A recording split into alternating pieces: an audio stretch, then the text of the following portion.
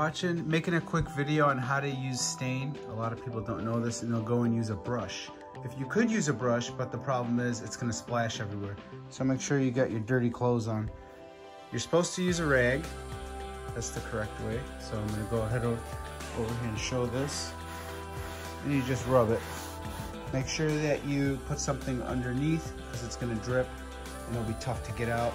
Also, the reason I'm wearing a glove, if this stuff seeps in your skin, you'll start to feel sick.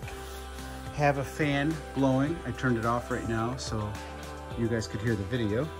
That way you don't breathe it. And if you want to wear a mask, that would be great too, because this stuff could smell really bad and start to get you dizzy. And we're just showing you guys how it's going here. One coat should be good. If you do double coat it, it'll start to get darker and darker, but I don't think it's really made to be double coated or whatnot. Just over here in the garage, staining this bench that I put together, made myself. Show that off too real quick. If anybody wants to build a bench, got some holes in here for pliers, screwdrivers, and over here to hang clamps. Just made this out of old barn wood. This one too. Made my own drawers.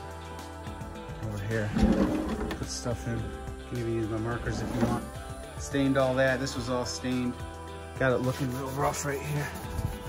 Must have had a drip there, but it gives it character. Made this myself too. What do you call those? You know what they are. They're holders. And a shelf up there. Might inspire you to do that. But we're back over here to staining. What the video is about. Look at that. That looks really cool. I only had this left over. I probably would have went a little lighter than this. I think it's natural base ebony or something. It's real dark, almost like a black. But you could use lighter colors to get that wood grain in there. I mean, that looks really cool right there. But wish it all looked like that. Maybe if I used a lighter coat, it would have. But back on to staining. You let this dry. Usually I let it dry for a couple days before I start using it because it can still be a little wet. That's all there is to staining. You do need a brush probably to get up in those corners and stuff like that.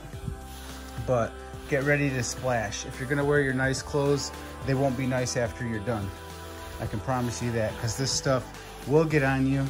I've tried so many times to just say, oh, I'm just gonna stain a little bit because I do a lot of staining. But I always ruin my clothes. So now I got a bunch of work clothes.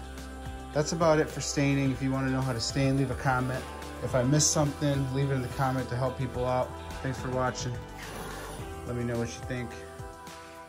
If you learned something, give me a thumbs up.